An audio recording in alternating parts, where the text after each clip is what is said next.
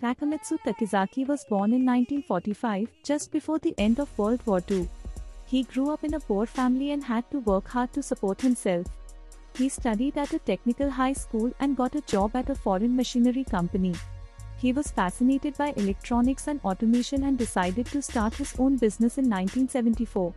He founded Keyence, a company that specialized in sensors and other components for factory automation systems. He had a vision of creating products that were easy to use, reliable, and innovative. He also adopted a direct sales model that allowed him to reach customers faster and more efficiently. He led Keyence to become one of the world's leading suppliers of automation solutions, with customers in various industries such as automotive, electronics, and food packaging. He stepped down as chairman in 2015 but remained as honorary chairman and board member.